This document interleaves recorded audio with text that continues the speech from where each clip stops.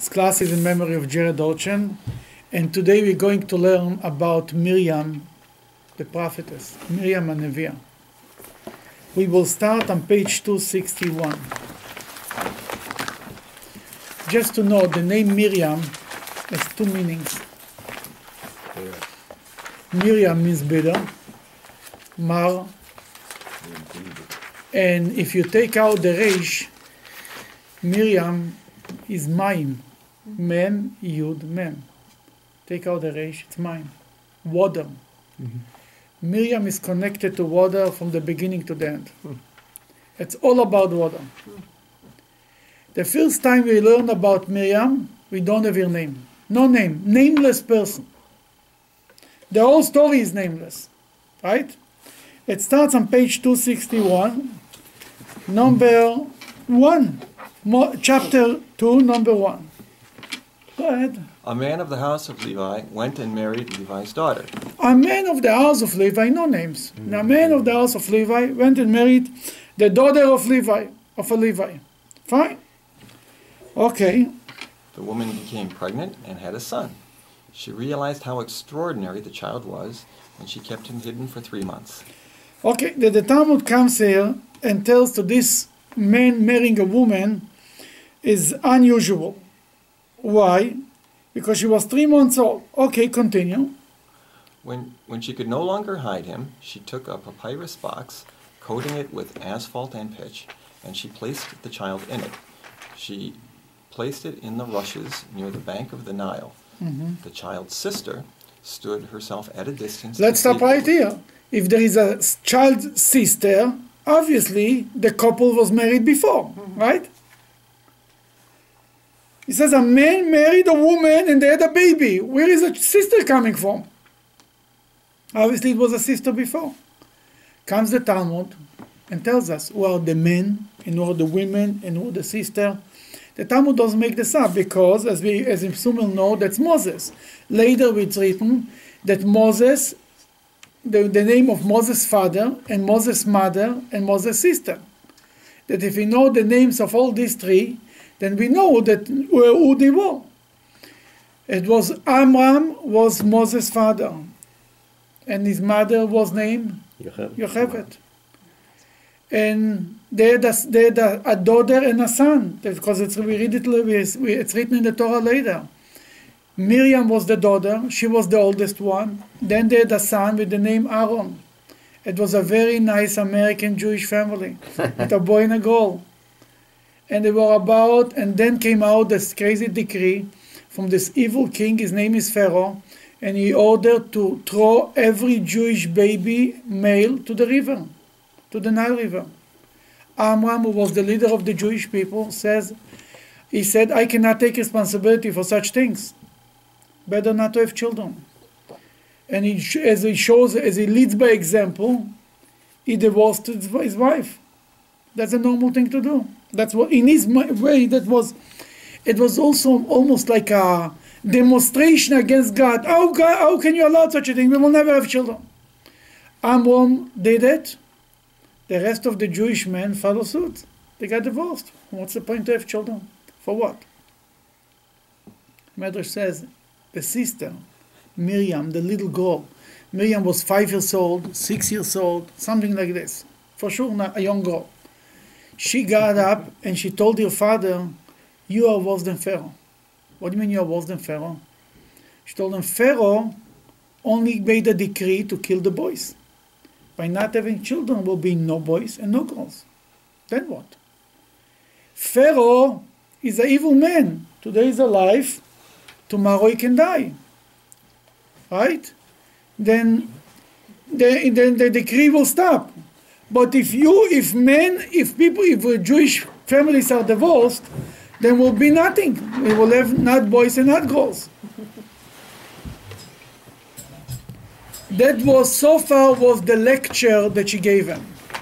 It's called a Musa speech. She gave him like a, oi, oi, oi, oi, oi, oi, oi.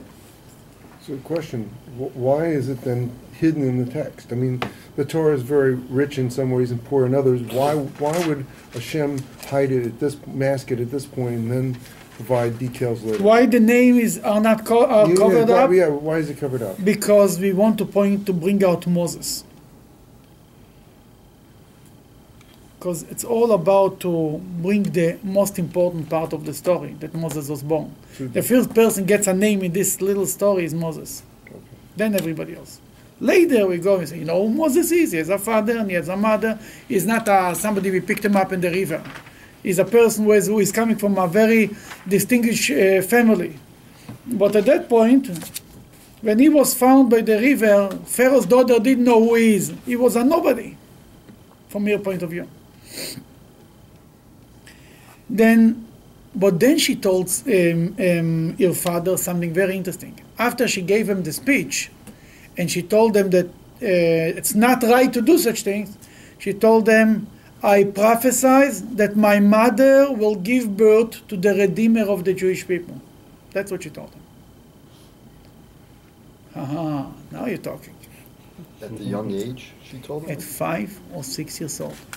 Interesting enough, you almost don't have stories of biblical people when they're children. Well, you know a story about a child of doing things. I mean, Moses is born. Yeah. Abraham, the first story, how old is Abraham when the Torah tells about in the first story? 48. When the Torah said, the Torah reads 75. 75. Isaac, not as a child. Yeah, he gave him a breeze, that's it. He didn't do anything. Jacob and Esau, the children grow up to be, and one was this and one was this. There is no stories of children. I cannot even recall. Can anybody recall any story? 17. 17. Again, not 5, not 7, not 9. Ishmael at 13. Also, what his father asked him if he wants to be circumcised, he said yes. Yeah. Only Rebecca at the well. Rebecca at the well, yeah, that's true. She was young. Also, not so clear in the Bible how young she was. Some opinions say 3, some people say 12 or 13. Then, but you're right. Rebecca, another example. You see, if there is any stories, it's about women, not about men. I'm serious. Here she comes and she gives a prophecy. And the interesting part is, her father is listening to her. And he remarries his wife. And who danced in the wedding? Aaron and Miriam. Obviously didn't bring 500 guests to the wedding. It was Aaron and Miriam. She remarried, and you know what? A child was born, and the child that was born, as the Talmud says, the whole house became illuminated and the baby was born. What does this mean? Hello? The whole house became illuminated. It means to say, anybody who looked on the baby saw this is a special child. That's not a normal child. And your father told her, Miriam, you know what you're talking about. That she became a prophetess by the age of 5 or 6. Very young. That's no question about it. 3 months passed. The baby you cannot hide him anymore. You have to do with him something. The father said to her, Amram tells Miriam, no. What's it, your prophecy? You're a chacham to tell me to have a child. Now what? You said he's going to be the Redeemer. Exactly what's going to be with him? That they put him into they decided to put him in the river. What was the logic behind putting him in the river? A couple of things. One, that there's prophecy because that he should be protected by the water, that they can't see him through it, You're going far. What's on a regular... You're the mother.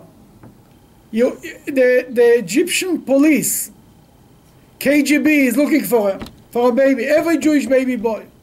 You want to hide them. So I cannot hide them anymore. You know what? I'll put them in the river. Babies are being drowned in the river, so any cries are going to be masked by...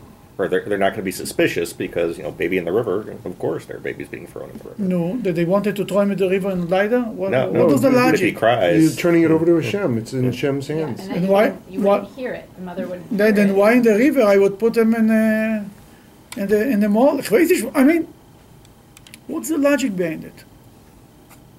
Why in the river? No idea. What was the put him, give him up for adoption. He wants to die, give him over to the police, let them do it. I mean, wait for the police to come and whatever will be, will be. You are going and you're killing him yourself. I mean, what? Did they know that that's where the Pharaoh's daughter always was? They had no clue that Pharaoh's daughter is going to come Well, they and didn't find technically them. put him in the river. They put him on the bank and allowed. Yeah, and then what will be there? What do you think? What do you think will be there? How long can a baby be in a box on the river? No, I understand. It's because it's up to Hashem. The logic is that every Jewish baby, the destiny of every Jewish baby boy was to make it to the river. That Yocheved saw it. My son is not going to escape the destiny of the Jewish people. If that's what God wants every baby to go, I better put it myself there and then leave it up to God. Will we see the same logic in the story of Esther? Esther was by the king, and Mordechai tells her, go beg the king to change the decree of Haman, right? The story of Purim. And Esther says, he didn't call me for 30 days, the king, and if you come to the king without being summoned, you've been killed.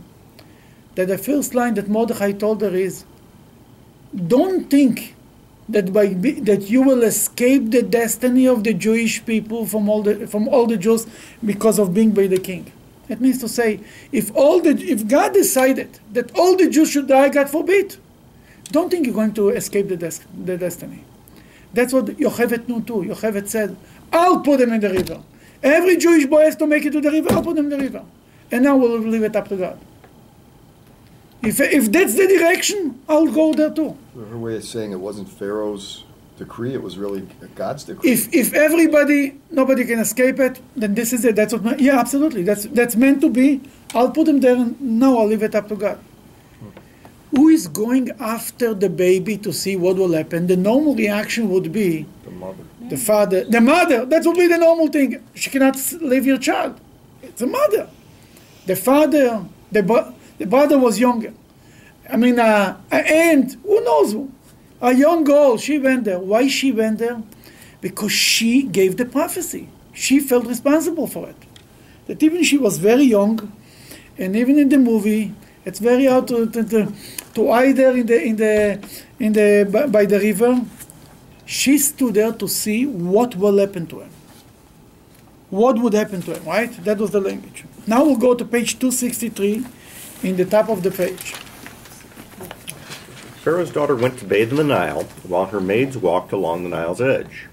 She saw the box in the rushes and sent her slave girl to fetch it. Opening the box, she saw the boy. The infant began to cry, and she had pity on it. It is one of the Hebrew boys, she said. Okay, Pharaoh's daughter found them. That was, talking about miracles, that's the top miracle. That she came and she saw him. She opened the box. How she know he was Jewish? Crying. First of all, it was which baby is by the river by itself? It would be a Jewish baby. Number two, according to the Medrash, she was circumcised. That she know at that time, it wasn't the common thing to circumcise. It was a very normal thing. It was only a Jewish people did it. It obviously was Jewish. That she not be like in the movie, he didn't have a talus or anything like this. I'm sorry. It was before the days of talacing. She saw it's a Jewish baby. Now she sees a baby who is crying. Right? It's the text said it. She was crying. She said it's a Jewish baby. For sure the baby is crying. He's hungry. He's 3 months old. Now the sister stands there. Miriam. What should Miriam do? Should she come over to him? To tell her he's a Jewish baby? Is it good? Is it bad? This moment of decision, what Miriam should do, that takes a prophet. To come over, to make this one moment decision, to come over and to say, let's read what happened. Number 7. Huh? The infant's sister said to Pharaoh's daughter, "Shall I go and call a Hebrew woman to nurse the child for you?" That's that takes a lot of chutzpah to say such a thing. She comes to Pharaoh's daughter is the daughter of Hitler who comes down and she finds a baby. The natural thing you would think, she will take the baby, at worst throw him straight in the river, at the best give him over to the authorities and let the authorities do with him the right thing. Now she comes over to Miriam. She can even more. She could say, maybe we'll give it up to back to the Jewish people. Here, Miriam comes to her and says, "You're looking to a way to." She probably tried to nurse her. If she's telling her, you were looking for a nurse, obviously, Pharaoh's daughter was looking for a nurse. She says, "I'll bring you a Jewish nurse." She says, "Yeah, go." The prophecy that Miriam has is different than the prophecy of the prophets, because it has to be more direct. She's not getting this in a dream or anything like It's that. not. It's not even in the Torah text. It's not. Prophecy. It's to do the right thing at the right moment, and to get up and to do it, and it works. It's prophecy. It came from God. To get up and to go to this woman and to tell her, to the daughter of Pharaoh, the daughter of the king, the most powerful king in the world, a Jewish girl gets up and says she's from the slave, she's from the minority, is persecuted and tortured and killed, and to go to Pharaoh's daughter and tell her, you want I should call her Jewish? And she says, go. That was an unbelievable miracle right there. And that's Miriam did it. So did Miriam get the prophecy that Moses was going to be saved by Pharaoh's daughter? No. Miriam had a prophecy that he is going to be the redeemer of the Jewish people. That whatever will be, this guy will be saved. That if now we have to go and to tell her, I'll bring you a Jewish nurse, then that's what will work. This intuition, this moment of making the decision and going over and saying the right word and it should work, that's God's working through people. Then the prophecy was in the beginning. She told her father that a Jewish baby, my mother is going to give birth to the Jewish Redeemer. But now to take care of the Redeemer. Think about it. First of all, two things here. Number one, who saved Pharaoh? Who saved Moses, I'm sorry? Pharaoh's daughter. 3 women. Pharaoh's daughter, Miriam, and you have it. 3 women saved the Redeemer of the Jewish people. Not only this, the first story with Miriam is mine, connected to water. It was right by the water. She was there standing by the water. Moses was redeemed, was saved because from the water. Right? She told her, go. Let's finish the story. Go replied. Go, replied Pharaoh's daughter. The young girl went and got the child's own mother. Take this child and nurse it, said the Pharaoh's daughter to the mother, and I will pay you a fee. The woman took the child and nursed it. When the child matured, his mother brought him to Pharaoh's daughter. She adopted him as her own son and named him Moshe. Mm-hmm. I bore Mash, yeah. I bore him from the river, she said. Then it's unbelievable. First of all, the story cannot get any better. You cannot even make up such a story. Not only they pay the mother to nurse the baby. The real mother. Then the real mother. And then when the child grows up, but she has to give him up. She has to give him up. The separation, the pain, it's even worse after you nurse the child for 2 years, whatever it was the time. But what Pharaoh's daughter called him Moshe, the name made a statement. I draw him out of the water. My father throws all the babies to the water. I'm taking him out from the water. That Pharaoh's daughter was the opposite of Pharaoh. And in Pharaoh's house was raised a Jewish boy. Everybody knew it's a Jewish boy. There was no mistakes there. And Pharaoh's daughter decided that's her baby and finished. And even the big Pharaoh who controls the whole world didn't have strength over his daughter. He's going to start up with her. She'll start to cry and yell. She'll do over the whole house. Okay, you want this, shine. As long as you find peace in the house, right? Anything. That's the first story with Miriam. But Miriam's name is not mentioned. Pharaoh, it's Moses' sister. Here she's Moses' sister. The second story of Miriam is in this week's parsha. Before we get there, Yeah, Pharaoh's daughter, this is really the first example, well, maybe the second, of civil disobedience. I mean, you've got the 2 midwives who refuse to do what Pharaoh says. Mm-hmm. You've got Pharaoh's daughter. According to the Medrash, the 2 midwives were Yocheved and Miriam. Shifra and Pua. That was Yocheved and Miriam. Yes. It's not only civil, that's the first example of something much more than that. Pharaoh's daughter is the first righteous Gentile. Pharaoh's daughter is a statement that we should not lose hope in people. When you walk, you are in the middle of the Holocaust, you look around, millions are killing, and then the whole world says nothing. Did you say to yourself, you know what? It's not worth it to be alive in such a world. There is no good, nothing good here. And then you see this little thing of good people who are risking their life to save lives and don't have an obligation. Pharaoh's daughter was the first example in this whole horrible story of the suffering of Jews in Egypt. Pharaoh's daughter was the light. There, even in Pharaoh's house can something good come out. Don't give up. It's not the end of the world. Many people after the Holocaust were very disillusioned. They didn't want to do anything. They want to have children. They didn't want to deal with life. It's a bad world. Look what's going on. He said there is good people in everything, in everywhere. Don't give up. The 25,000 people who are mentioned, who are engraved in the Yad Vashem as the people who risked their life to save Jews, that's the hope of humanity. To say that everybody is bad is easy, but it's very hard, because if everybody is bad, we are bankrupt. That's over. We just the opposite. The Torah teaches us, look, Pharaoh's daughter. In Pharaoh's house, the worst place, the best thing happened there. Now we'll go to page 3. This week's parsha, page 331.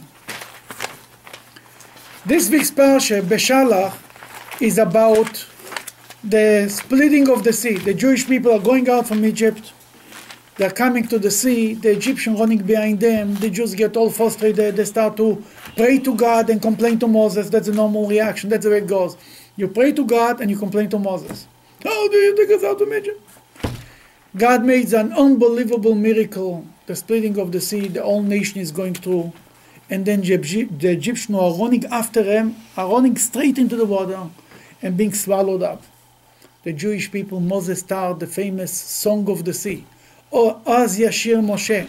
It's so powerful and so important in Jewish tradition that we say it every day in the prayers. Every morning we say Az Yashir Moshe, the prayer from this parsha. And in some synagogue, it's even written in the Torah. If you look on the page before, on page 329, it's written like poetry. That's the way it's written in the Torah itself.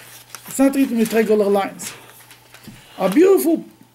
Moses is leading the whole Jewish nation. If you look at the beginning on page 327, it's written, Moses and the Israelites then sang this song to God. Right? The whole nation was singing. Is this the only song, the only time that it... There is one more time. Yeah, in the end of the Torah, by Azinu. 2 songs like this. Then, that's everybody singing. Looks like everything was good, right? Everybody was singing and praising God. Beautiful. Look to page 331.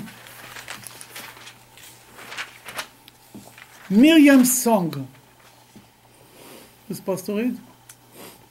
Mrs. Kozen, go ahead. 19? Yeah, 20. Miriam, the prophetess, Aaron's sister, took the drum in her hand, and all the women followed her with drums and dancing. Miriam led them in the response.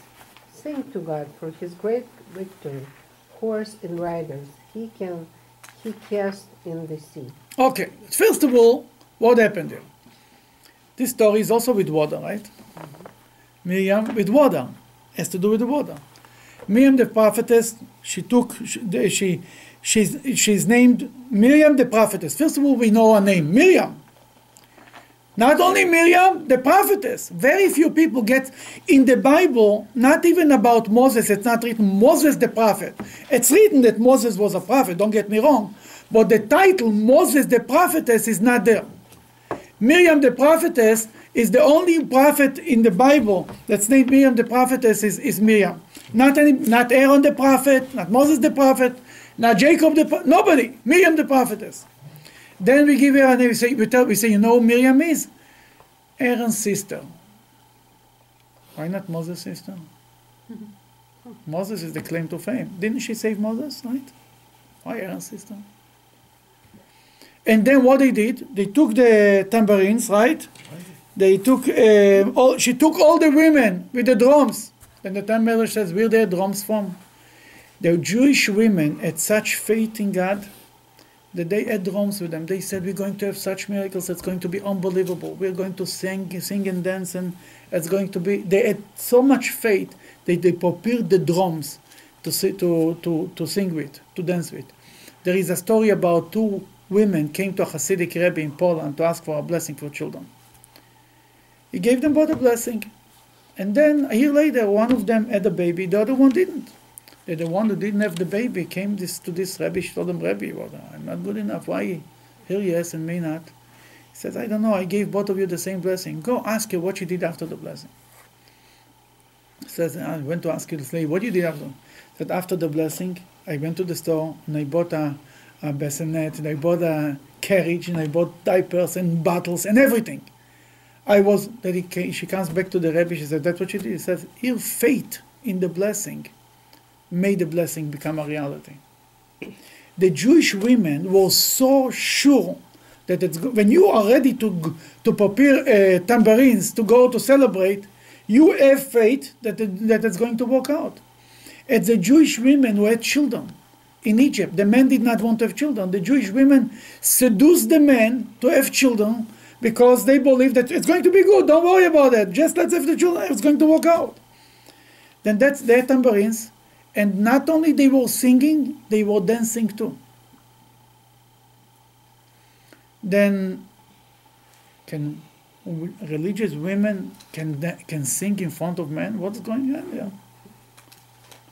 Right? You're not allowed to. What? If they're seducing the men, they can. And not in their own men, but they cannot seduce their older men. It doesn't work like this. Let's try. They can dance and sing in the bedroom. They can dance the night away. No problem. The answer is that it was such a revelation of godliness there. There was no evil. Why we are afraid? We're afraid of seduction. We're afraid of the evil inclination that will take the wrong turn. At the splitting of the sea, it's written that was the revelation of God. Every maidservant at the sea saw God on a higher level that Ezekiel saw, that Isaiah saw. The Talmud says a maidservant by the sea saw a greater revelation that the greatest prophets later saw. They saw only on a lower level. There it was such a big miracle. It was like God came full force. When God is there, nobody has any thoughts of other things.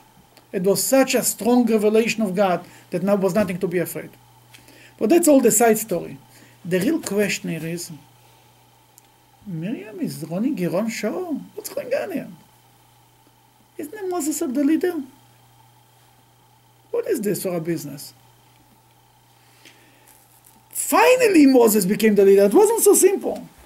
I'll show you 2 pages before that how Moses just now really got his authority. On page 327, right before the song, the number 31 before the song. You want to read, Howard? 31. The middle of the line. The Israelites saw. The Israelites saw the great power that God had unleashed against Egypt, and the people were in awe of God. They believed in God and in his servant Moses. They finally believed in God and Moses, his servant. Finally, Moses gets his authority, comes his sister, and he's doing whatever she wants. What a chutzpah. And the Jewish people already was, it's not written anywhere that she asked Moses, I want to take a girl to dance with a woman, would you mind? Nothing. And it's written according to Rashi that she was singing as long as a song as Moses was singing. It's written only one line, but she basically repeated the same song or something like this. Why she did it? The answer is Miriam the prophetess. She's a prophetess and she has enough authority to go and do. And if she's doing something, it's a prophecy. She had a prophecy, so to speak, to go and dance with the women. She didn't need Moses' permission. She needs Moses' permission. Because of her, there is Moses. She gave the prophecy that Moses would be born. Then the Torah answers the question by giving her the title, Miriam the prophetess. If she's the prophet, no questions are asked. She can get up and run an Iran show after Moses finished his show, because she was a prophet, and that's alone that she doesn't have to ask Moses permission, shows that to a point she's greater than Moses.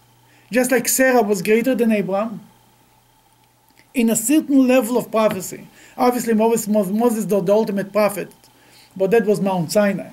But could be until Mount Sinai, Miriam was greater than him. It's written about Sarah. When Sarah told Abraham to send away Ishmael, Abraham didn't want to. That God told Abraham, listen to what Sarah says. Why? Because she's greater than you. And Prophet Rashi says, from here we learn that Abraham was on a lower level of prophecy than Sarah. The same thing happened here. That Miriam, the prophetess, she got up and she led the old women with her own dance. And she had the authority. There is only one question left in this line. Why she is named the sister of Aaron and not the sister of Moses? Didn't she save Moses? If anything, she should be named after Moses, not the sister of Aaron. Then there is, Rashi says, because one of the explanation that she later, there is a whole story we're going to learn later, that Aaron prayed for her.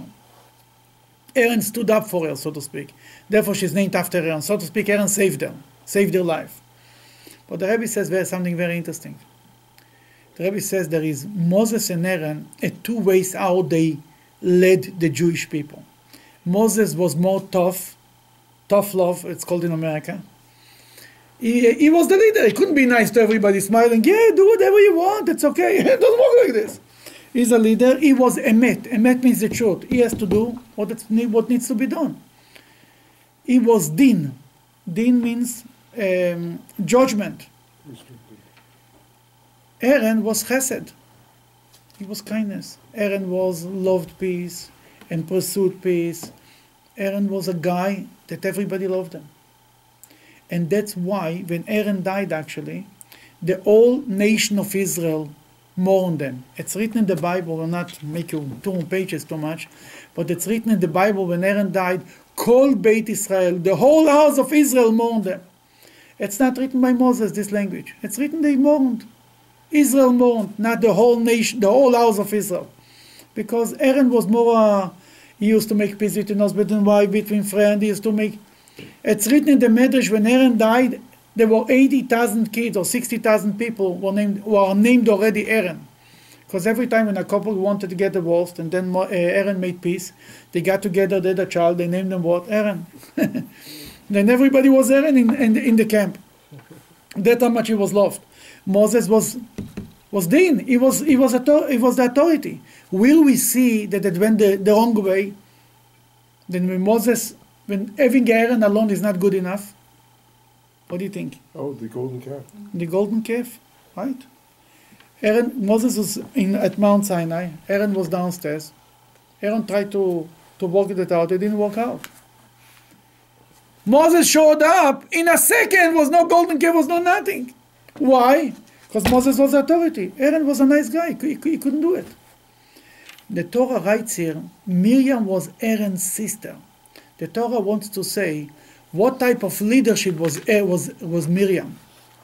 Then the Torah says she was like Aaron. Usually women, when they are leaders, they are tougher than the men. Like Margaret Thatcher was called the Iron Lady. Golda Meir used to be called the only man in the Knesset.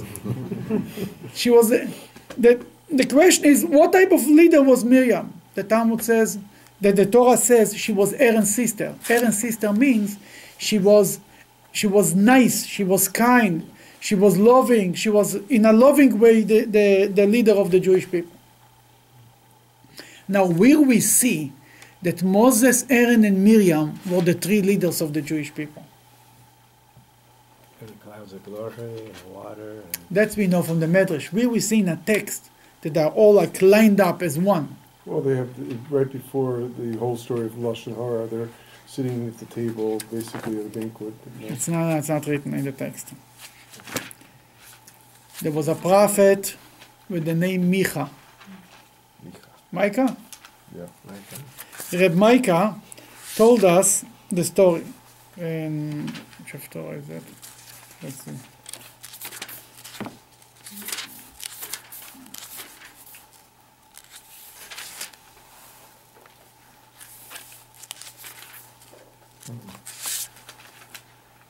Yeah, on page 1209.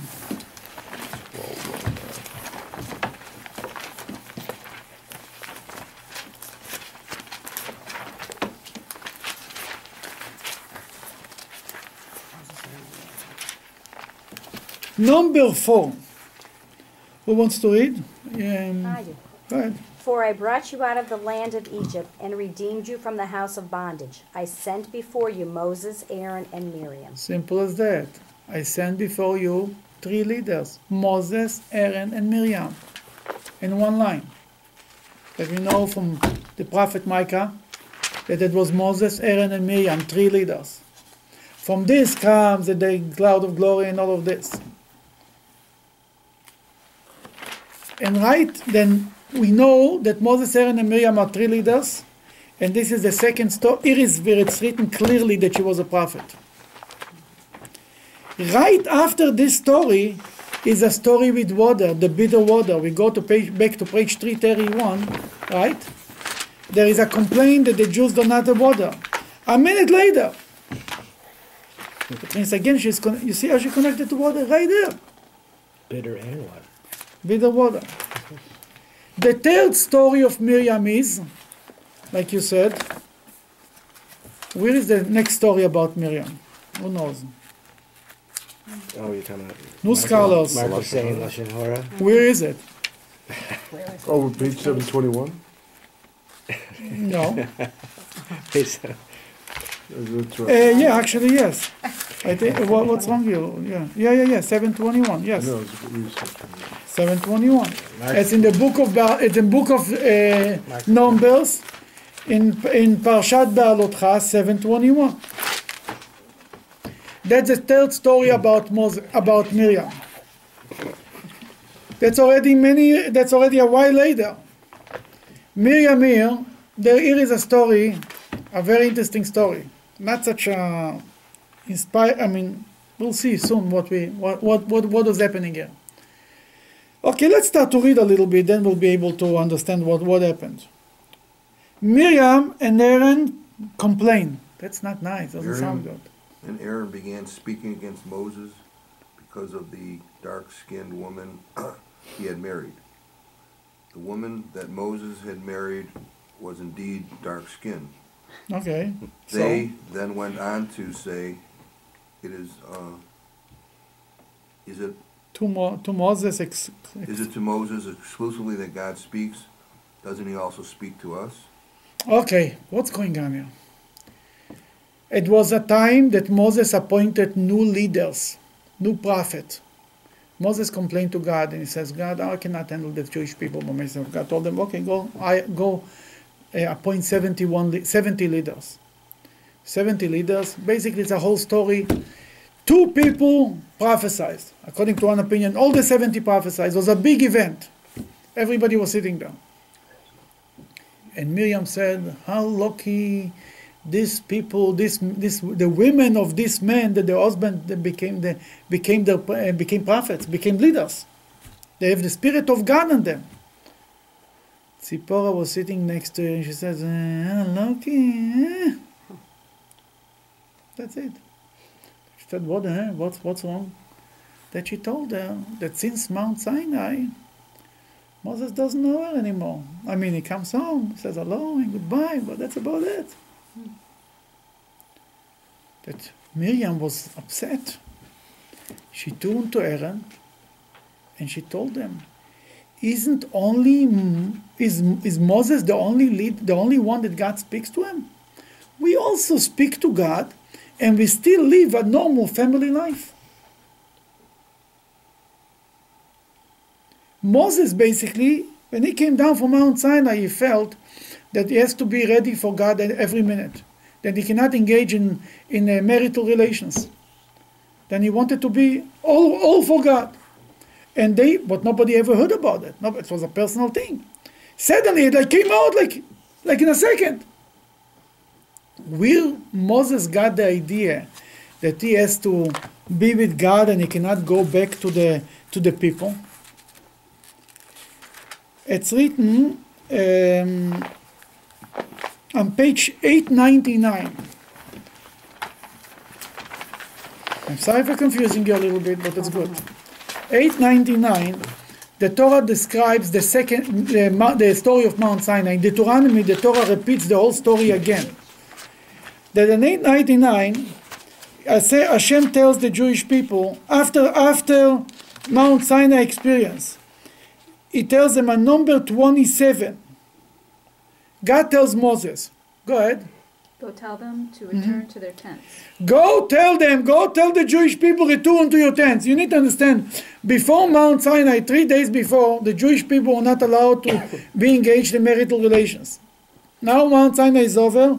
He tells Moses, go tell them they can go back home. But you, continue, you however... I will declare, wait.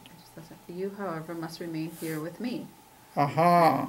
You, however, must remain with me. That Moses understood from this, that is to remain with him for good. According to the Talmud, it was Moses' decision and God agreed. Moses felt it. It wasn't that God initiated it. Moses felt that this is the right thing and God said, God agreed with Moses' opinion. Now, then that's where it's coming. Now we'll go back to our story. That Miriam speaks to Aaron about Moses. She's the older sister, right? She has the right. Why she was so concerned with Moses? Why she cared? You know why she cared? Miriam was always cared for having babies, right? Didn't Miriam convince her father to remarry her mother? Now she wants to do the same thing. She wants to convince Moses to go back to his wife. She's continuing to do what she did before, but she knows the best. She cares. She says, if Moses will give birth to another Moses, can you imagine? The Jewish people will miss out because, as we all know, the two children of Moses, you even know what their names are. Gershom or something. Gershom. That's one, and the second one?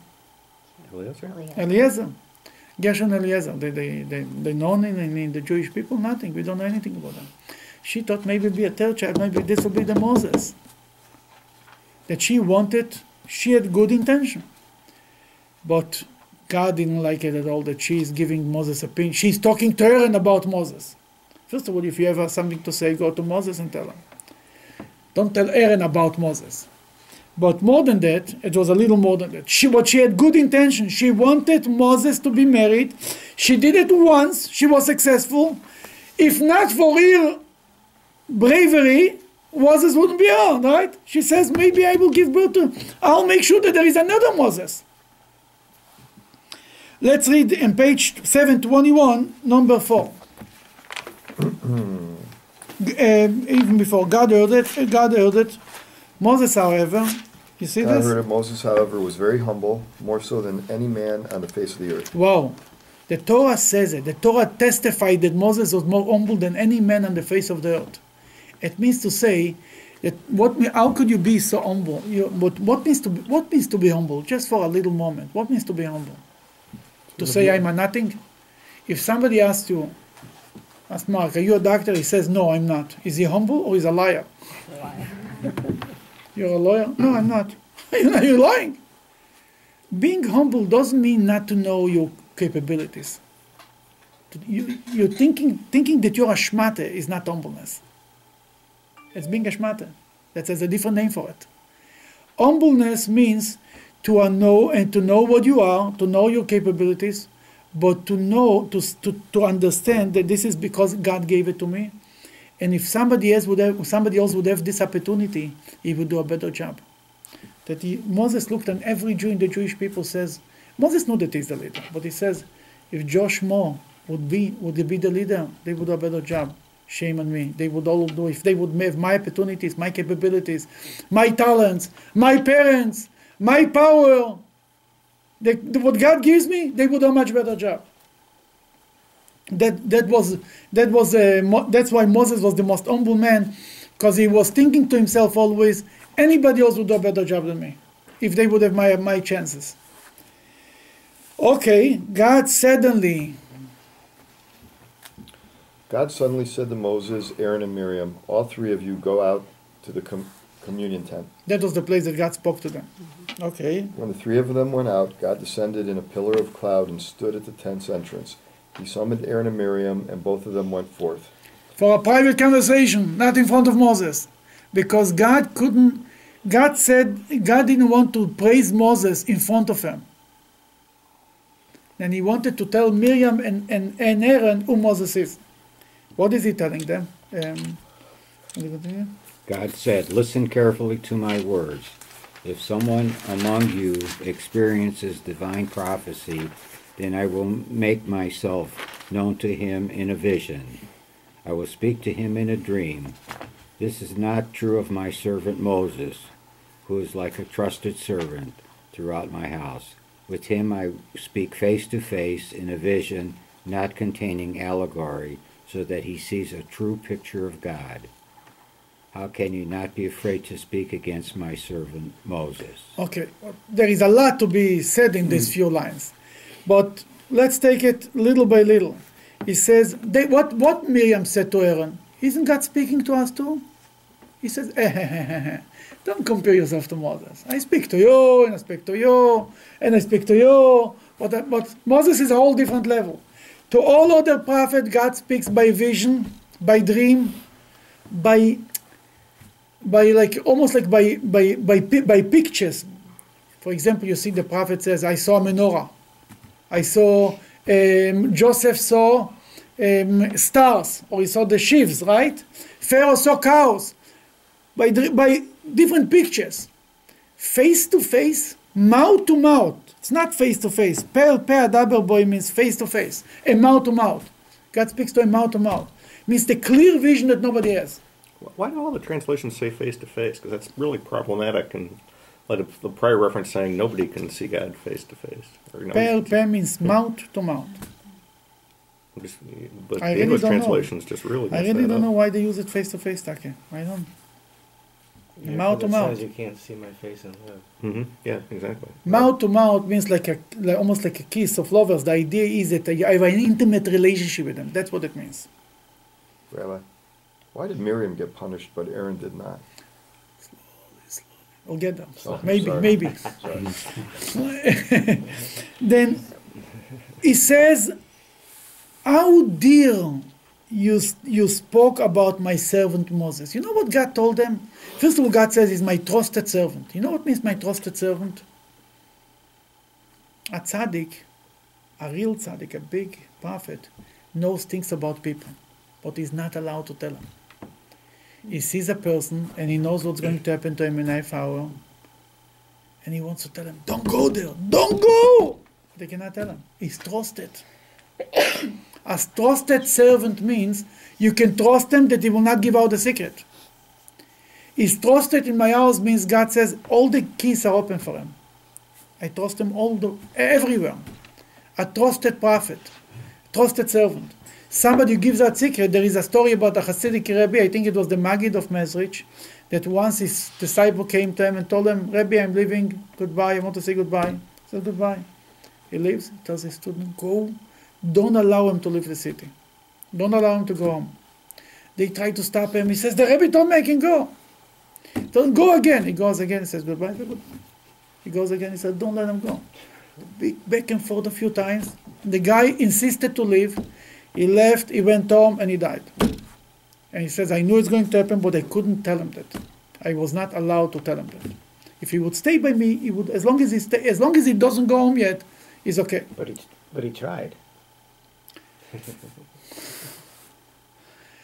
In any case, but the question is, what God was upset with Miriam and Aaron. How dare you speak about my servant Moses? If Moses is doing something wrong, I'll tell him. Who are you to tell him what to do? Not that Miriam was. The problem was not so much the Lashon Hara and this. The point is, Moses is God's servant, God's prophet. What are you giving him advice? He doesn't need aitzes. He doesn't need helpers. It's, in this parsha from this week we read about, there were 4 groups on the sea. Before the splitting of the sea, one group said, let's go back to Egypt. The other group said, let's go to war. The third group said, let's commit suicide, jump into the water. The fourth group said, let's die. They all 4 were wrong. You know what they were wrong? Everybody's giving Moses advice. Now, a new cabinet. Everybody's telling him what to do. The normal thing would be to come to Moses and say, Moshe, what should we do? Ask Hashem, what should we do? Everybody's giving advice. Everybody has an opinion. That's what God is telling Miriam. How dare you spoke about Moses? If maybe Moses is doing something wrong. If Moses is doing something wrong, I talk to him every minute, right? I'll take care of it. Obviously, if he's doing it and I don't tell him anything, obviously it's not so bad. Then who are you to stick your nose? That was what God was upset. Why? Then what happened? God displayed anger against them and departed. When the cloud left its place over the tent, Miriam was leprous, white like snow. She got leprosy. Why Miriam? Because Miriam told Aaron. Aaron was just a listener. It's not such a good thing, but Miriam turned to Aaron and told him, how dear, only God speaks to Moses, speaks to us too. Miriam was the one who doubted Moses, who complained about Moses. You understand?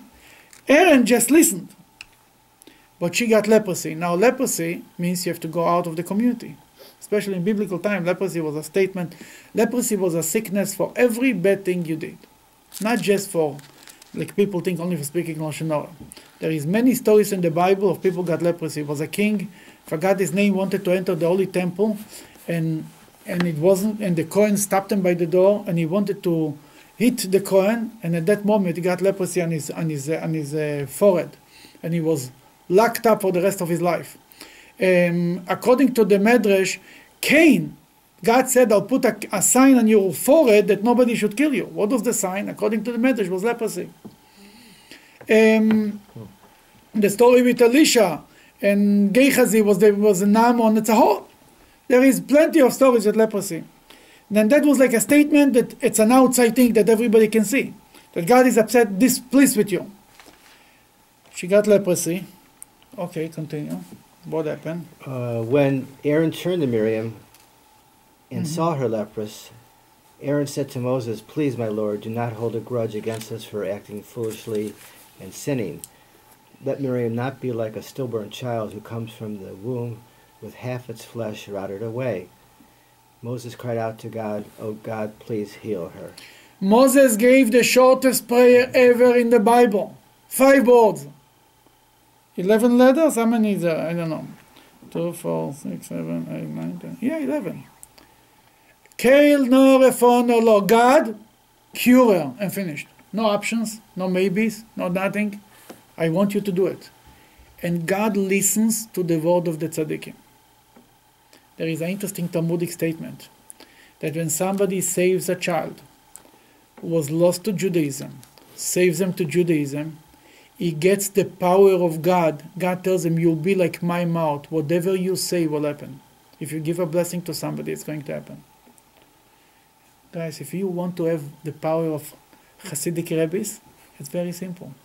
If you save a life, you save a Jewish kid to Judaism, God says you will have the power and your blessings will be fulfilled. Moses tells God what he wants, and it's happening. Okay, God said to Moses, you want to read? Right here. God said to Moses, here comes the interesting part. If her father had spit in her face, would she not have been embarrassed for 7 days? Let her remain quarantined for 7 days outside the camp, and then she can return home. Okay. That God said she has to wait for 7 days. Here comes the amazing reaction of the nation. Go ahead. For 7 days, Miriam remained quarantined outside the camp, and the people did not move until Miriam was able to return home. The people then left for Chatzerot and Afkemine. 7 days. It was a demonstration of love from the whole Jewish people. It's not written that Moses told them not to go. It's not written that God told them. The whole nation, naturally, from themselves, wanted to wait for Miriam. Miriam was so beloved to the Jewish people that the whole nation was waiting for 7 days. It's like almost like having a traffic, it's like a jam. Nobody's moving. In the middle of the highway, nobody's moving for 7 days. Everybody's waiting for Miriam. But are we following a cloud at this point? No. They were following the cloud, And the cloud but the was way the it's nation. written is, it's not that the cloud told them not to move. The way it's written is that the nation stayed and they wanted to stay for 7 days. I'm sure that the cloud didn't go because maybe the cloud moved and they didn't move anyway. Well, But- it's certainly a testimony from Hashem that the Jewish people wanted to be with Miriam. Exactly. And could be that even a message here that the Jewish people even decided for the cloud when it's going and when it's not going, ultimately. But here you see how much how much Miriam was loved. Then how we came up with this idea that because of Miriam we got the water, because the story before we learned Miriam singing, right after this is a story that the Jewish people complained that they don't have water, Moses got them water. The second, that we have 3 times in the Bible, 3 stories about Miriam we learn. Now we'll go to the 4th story with just like 2 words about Miriam.